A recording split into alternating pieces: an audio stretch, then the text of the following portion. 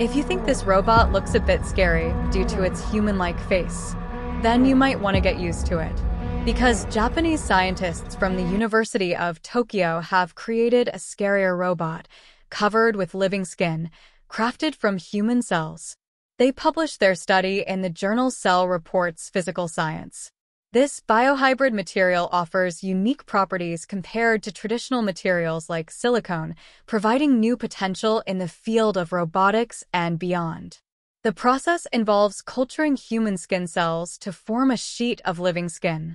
This sheet is then wrapped around a robotic finger. The skin consists of two main layers, the epidermis, outer layer, and the dermis, inner layer. Epidermis provides a barrier and aesthetic appearance, offering a realistic texture and look. Dermis contains collagen and fibroblasts, which give the skin its flexibility and strength.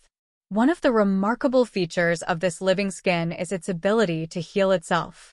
When a cut is made, the skin cells can regenerate and close the wound, similar to human skin.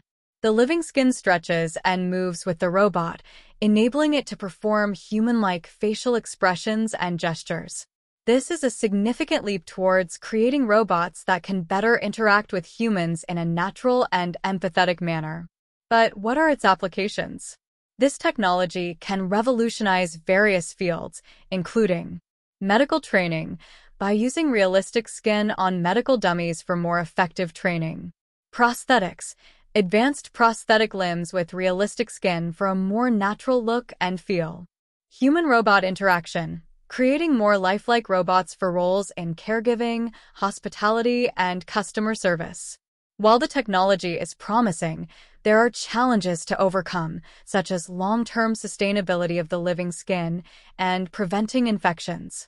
Future research aims to address these issues and expand the capabilities of biohybrid robots. Thanks for watching.